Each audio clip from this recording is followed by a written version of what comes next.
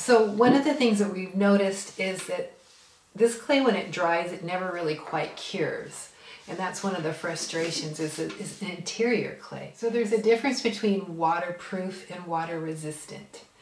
Water resistant means that you can just coat your sculpture with a spray, and if some water gets on it, it's probably not going to damage your sculpture at all. So an example of that would be this polyacrylic.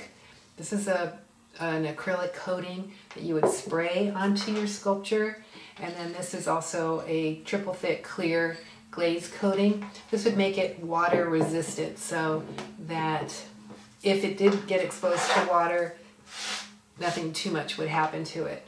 However, if you want to make it waterproof so that you could actually put this out in your garden, what you would have to do is get something like this art resin. This is a two-part resin. It's got a resin and a hardener, and it's actually like about a 24-hour process where you mix equal parts of this into a container, and then you would have to sort of elevate this and then pour it on and then not touch it for about 24 hours.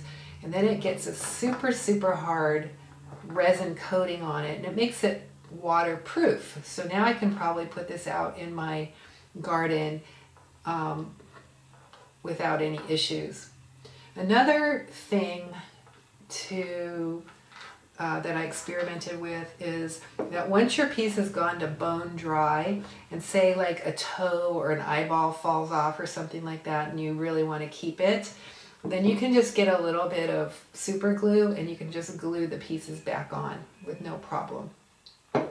And then that's what I did with my little frog. A little toe fell off, so I glued it back on with super glue, and then I went ahead and poured this two-part resin on it.